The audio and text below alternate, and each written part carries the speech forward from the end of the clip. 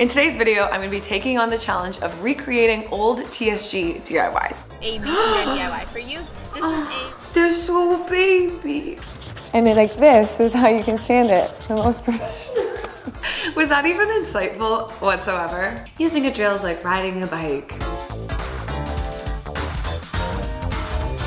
Hello, hello, my name is Rachel and welcome back to TheSorryGirls. On this channel, we do all things DIY and design, all through a lens of sustainability and personal empowerment. If you're new to this channel, what you might not know is that I'm also newer to appearing on the channel and that TheSorryGirls have been on YouTube for over a decade. The other two amazing creators who create content for TheSorryGirls is Kelsey and Becky, and it's definitely safe to say that they have come a long way from the DIYs and projects that they did back in the day until now. Obviously. If they didn't, we'd have a problem. And you know what? I thought it would be fun to take a trip down memory lane together, watch some old TSG DIY videos, follow along, and my real goal is to hopefully improve them. And the nice way of me saying that is to elevate them or modernize them or add a little Rachel spice. That's me solving. Let's go watch a video together. Okay, our first video is called Easy Copper Pipe DIYs, and this debuted August 4th, 2015. Let's see what we got. I'm just jamming to the music right now. Okay, off the top, this video just screams 2015 because of like the geometric shaped light fixture. A lot more rose gold at that time than we see now. Now it's a lot more brass and silver, but okay, I'm here for it. Ladies and gentlemen of the internet, my name is Kelsey. And I'm Becky. And we're the Sorry Girls. Yes, we are. The energy is everything. Today we have for you 3 different copper DIYs that you could do out of copper piping. And we were like, guys, we have some left over. Who wants to see more copper DIYs? And everyone was like, let's do it. The first copper pipe DIY is a hanging jewelry holder. To cut your pipe, you'll need a pipe cutter, so keep tightening and twisting until the pipe splits in half. Watching the pipe break like that was so satisfying. I've used a pipe cutter before, but... Undo your jewelry and clip it together around the pipe for a super chic display. Okay, that one was very straightforward. That's easy. It's a bit too easy. Our second DIY is a 3D copper diamond pendant light shade. I don't know who came up with this one exactly. Maybe it was Becky, but like the scope of the design here is really cool how it's all gonna come together. So this is very impressive, you guys, very impressive. Our final copper pipe DIY is copper pipe handles. I like this one, copper pipe handles. If your copper is looking dingy and a little bit tarnished, wipe on a little bit of regular ketchup and it'll shine right out. Ketchup? Am I the only one who didn't know that hot tip? Is it because of the vinegar in there? That's crazy. Hammer your clips into the drawers. Once they're almost all the way in, slide your copper pipe into place and finish it by hammering the clips all the way into place. So smart, so easy. Hope you guys like that DIY. Hope you guys like that DIY. Sorry guys. Are you guys following us on Instagram and Twitter and Facebook? Facebook. They're so cute and silly. And they're still cute and silly, but this is just really warming my heart right now. Those were really cool DIYs. I think the one I want to take on are those handles. I think they're actually really beautiful. And what I have to work with is copper tubing, some clips, and that's pretty much it. Okay. Okay. We know the task at hand. Let's go DIY. Okay, so I'm gonna make the copper pipe drawer pulls, but I wanna add a little spice. And what I'm gonna do to the copper is actually create a patina finish. And if you don't know what a patina finish is, it's when copper oxidizes and it creates this kind of blue, green, turquoise. It has kind of a stone texture effect on the copper. So we're gonna lose the rose gold and it's gonna become this really cool blue-green texture. When copper does turn into a patina finish, it's something that can happen naturally over time, but it's also something that you can force with just household products. So before we do that, I'm gonna cut this pipe down with a pipe cutter. The copper pipe I'm using is 1/2 inch in diameter, and each drawer pull is gonna be 8 inches long. To use a pipe cutter, all you have to do is tighten the blade up to the pipe and twist around the pipe. And what you're gonna do is create a groove. My hands are just so sweaty all the time. I'm honestly not kidding. I'm exposing my sweaty palms. And as you twist around, you keep tightening the blade till eventually it'll just snap off.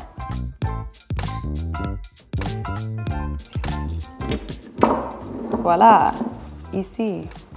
There's your French word of the day. Before we can move on with the patina finish, first you want to sand your copper pieces. Copper comes with a coating on top. It just helps protect your copper, probably from oxidizing like we're doing, but we want to remove that. Becky had used copper U-clips, but we already had these copper pipe straps in our white drawer set, so I just wanted to use what we already had. I also think they're a little bit cuter. And I also want to add some copper pipe caps on the ends, just to give them more of a finish. So we're going to sand all of these pieces. And then like this is how you can sand it. The most professional. Come on, how else would you do this? I don't know. Like, I'm not gonna sit here like this. I mean, I guess I could. Also, sanding this is gonna help create a more porous surface. So we're gonna have more opportunity for oxidization. Now that all our pieces are sanded, all we need is some paper towel, a plastic container, ammonia, and table salt. This container is for our ammonia chamber. And before I pour any ammonia in here, I want to create support beams for all of our copper pieces to be able to suspend within this container. I'm going to put a paper towel in the bottom of our chamber. This is going to help soak up the ammonia and keep it wet. Okay, I'm feeding this through again so we can suspend it in our ammonia chamber. And then to hold our little pieces,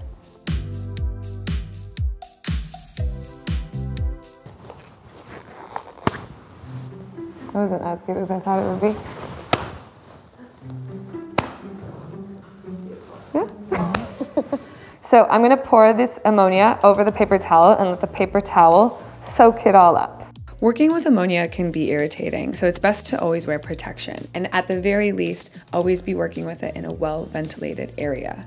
Here, I also found using a paintbrush helped me fully saturate all my small pieces.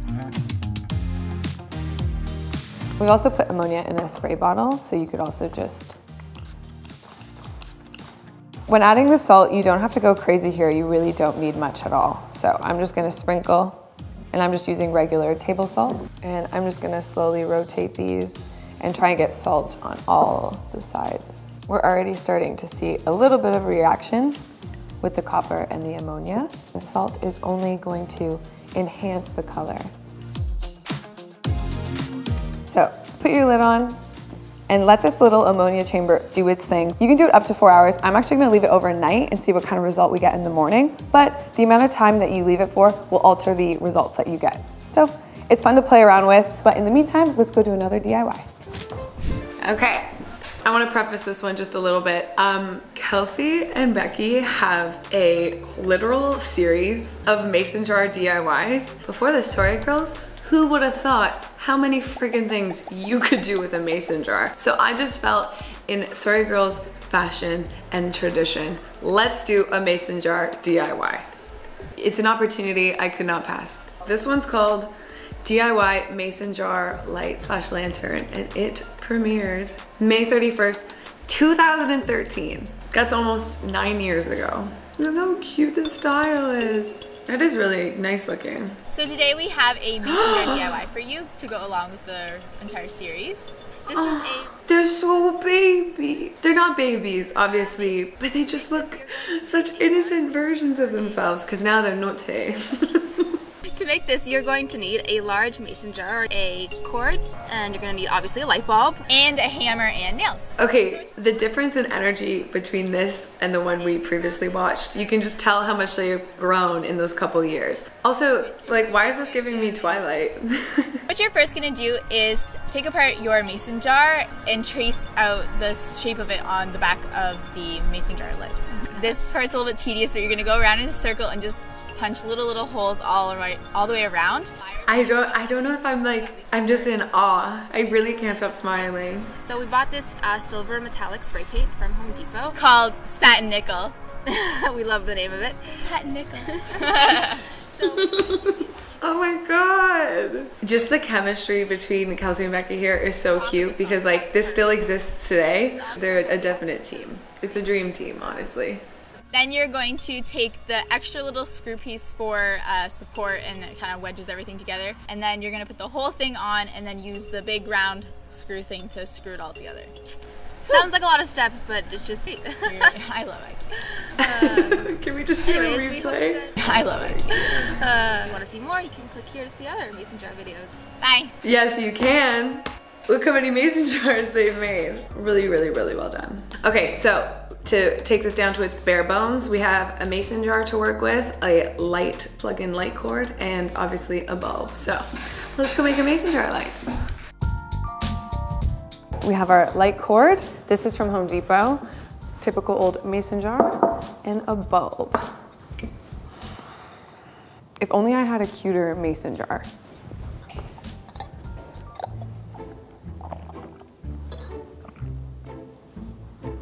Listen, this is the cutest mason jar you ever did see. Wait, 1 second, let me finish this.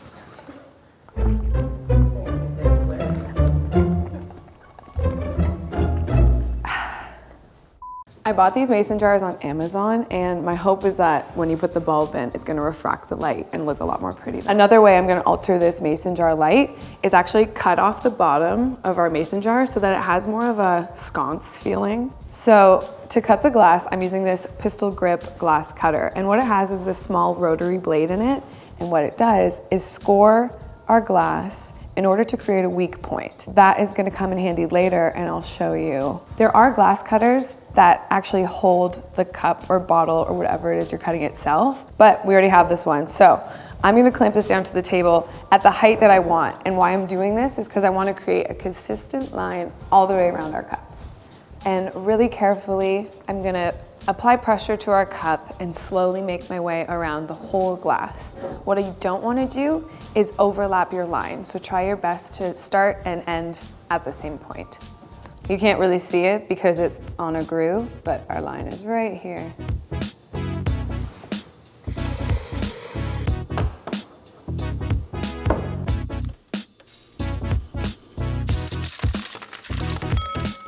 So what I have here is a hot bath and a cold ice bath.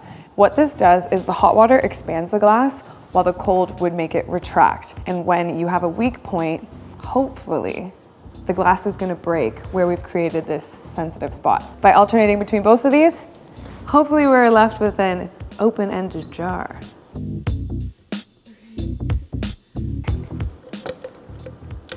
Okay, okay. Yes. Next, what I want to do is just give this a nice sand so we're not working with any harsh edges. And what I've done, I've taped a piece of sandpaper, this is a 400 grit sandpaper, to our table. And what I've done is put water on top of it. The water, especially when you're sanding something like glass, it's gonna help contain the dust because you don't want to breathe in these tiny little dust particles. So I'm gonna wear my mask, and I'm just gonna slowly make this a smoother edge. Okay, I feel pretty good about this, and it's actually really cool. You can see how the glass is collected in the water here. It's all kind of cloudy and white. So now that the base of our light is all prepped, let's move on to the lid.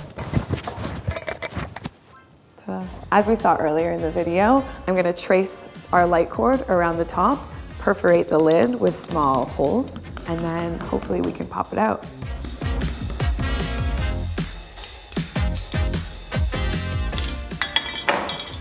Not bad. Okay, I went ahead and just spray painted the top of our lid black. I wanted it to match our light fixture that we have here. And now we're just ready to assemble. So let's see this whole thing come together. Let's go see how this thing looks styled, because we're done.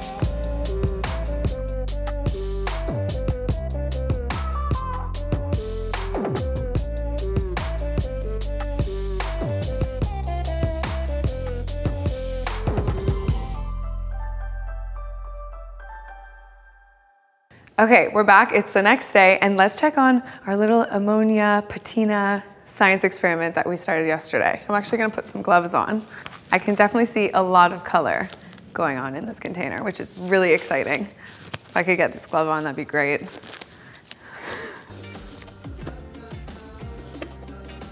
Oh, wow. Look at all that blue. I'm gonna take these out and give them a little clean, and then we can see what we're left with.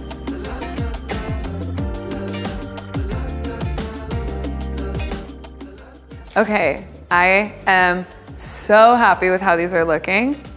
Look how beautiful all the texture is, this blue color, and I've run these underwater. This blue is not coming off. I just think it has such a nice texture. So all we have to do is assemble our pieces, and then we can see how they look on a nice little drawer.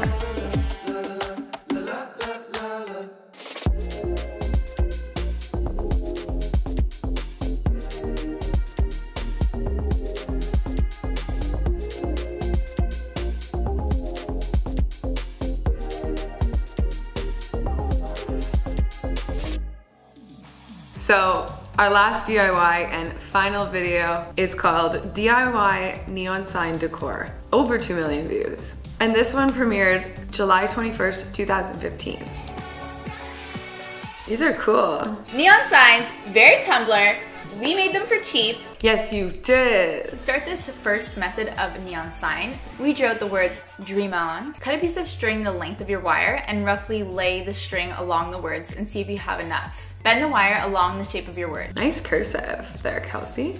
To make the actual neon effect, we're using EL wire, which is battery operated and magical, and we're still mind blown on how it works. We applied small amounts of super glue at a time and held the EL wire on top for a few seconds until it stuck. Very good, very good. Next, tape your template onto your board, and using a drill bit roughly the size of your wire, drill holes at every X. I know drills might seem scary, but we promise they're actually really easy to use as long as you follow safety precautions. It's true, and it's like riding a bike.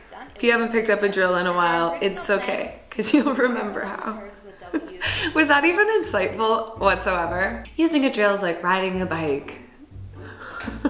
Now on to the fun part. Start at the back of your board and thread your wire through the first hole. Using our path we drew out before, thread your wire in and out. This kind of reminds us of the shoestring books we had as kids that teach you how to tie your shoelaces. This is really cool though. I'm really fascinated by how they're making neon signs without blowing glass as well as making them seamless. I'm wondering if there's a way where I could hybrid these two ideas together.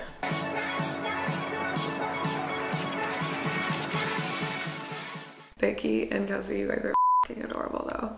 In like a non-condescending way. Like you're very easy to listen to. I'm following along and you're f***ing adorable. DIY revolution. Us and our crew are taking over by DIYing the world for cheap. Squad, DIY squad. That's us, that's me and you, that's all of us, that's our little family. Squad. What was that? Okay, we're gonna make a neon sign and I'm super excited about this one. I can't tell if Rachel's AirPods are nearby.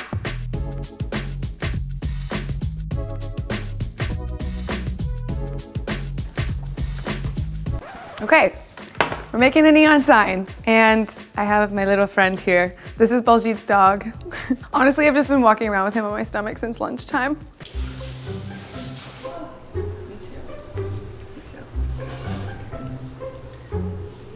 I think it's time to say goodbye to little Ozzy.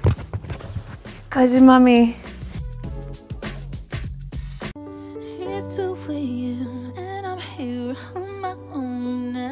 So to reduce this DIY down to its parts, I need a board, some sort of LED strip, and super glue. I also just got these things. They're called standoffs. These ones are from IKEA. You can also get them on Amazon, but this is just gonna help us at the end when I wanna install it on a wall. Instead of using a board, I'm using this white cast acrylic sheet.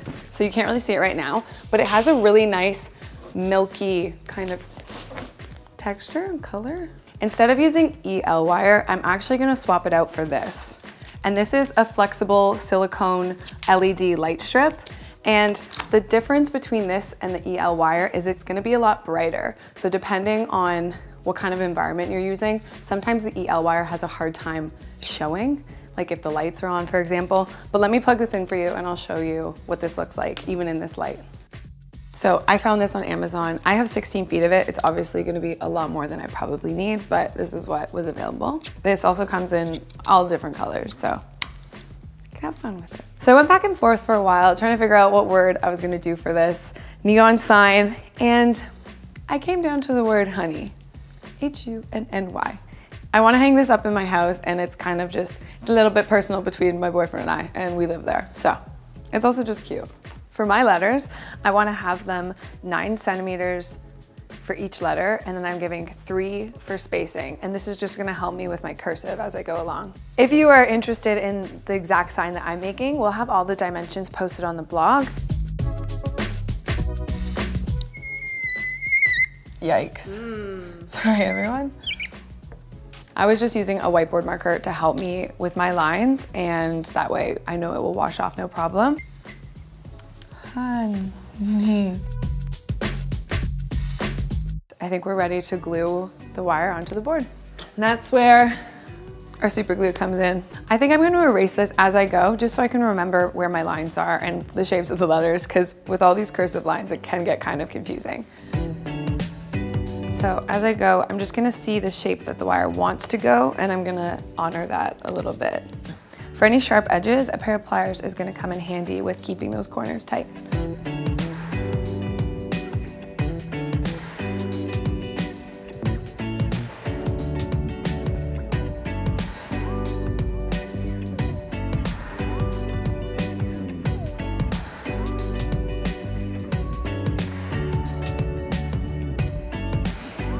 Also, to help with any tight corners, you can actually remove some of the silicone cover. There's just an important note when you're doing this. You can only remove it from the solid side. You don't want to remove any from the stripe side, because this is where our LED components are in the light strip itself. So we don't want to compromise those, but it is safe to cut just a little bit of silicone out of the solid side. Obviously, this isn't the cleanest look, but when your lights are on, you're never going to see these kinds of details. Okay, things are looking really good. Obviously, like in the video that Kelsey and Becky, when they made these, doing this with a friend would probably be a lot easier. But I pretty much grabbed every clamp that I could find, and I found that these little, what are these, paper clips? To be really helpful, as well as just any old pliers. I also was gonna end the H and the Y kind of in the same spot, but then I saw the whole thing underlined as I was finishing this off with the Y, and I thought, why not? We have all this extra LED strip anyway. Let's just give it a cute little underline to finish it off. There's like a little black line, and they are about an inch apart from each other. So that is a safe spot to cut this, where you're not gonna compromise one of our LED components. I'm just gonna steal the end cap from our LED strand and put it at the end here for a seamless finish. If you do happen to get any glue on your board, it easily comes off with either Goo Gone or an acetone-based nail polish remover, or just straight up acetone. The last step is going to be drilling our hole to do cable management, and I'm also going to go ahead and drill our holes for our standoffs in each corner. I'm just protecting the table. I have this elevated on some scrap wood, and an important thing when you're drilling acrylic sheets or plexiglass is just going really slowly with your drill bit. You don't want it to go so fast that it heats up and actually melts the plastic. You just want to let the drill bit do the work. I also just put some tape for fraying. Ideally that hole would be smaller, but unfortunately our plug-in component is just a nice thick boy, so. But this looks so good. I guess the real test is gonna be plugging it in. I really hope the cord's still working. Let's try it out, shall we? Yes! Yay! Okay, that's a neon sign if I've ever seen a neon sign, you know what I'm saying? I'm gonna get this all cleaned up, and then we can take a closer look of it hung up on the wall.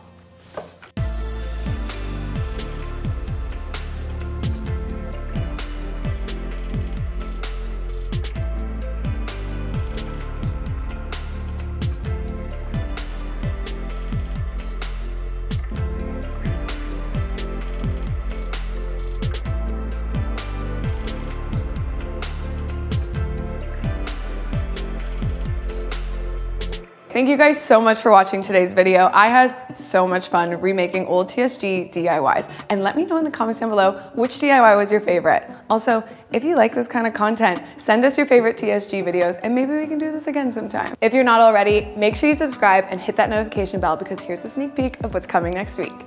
I'm gonna be doing some of my favorite sustainable activities as well as trying out some new ones. And I've invited a couple YouTubers along for the ride. I also love that there's like a Band-Aid on it. That is how rough shaped this cabinet is in. I made these this morning. There's probably an ingredient in here that I don't know if you've ever tried. They're not that kind of brownie. Ew.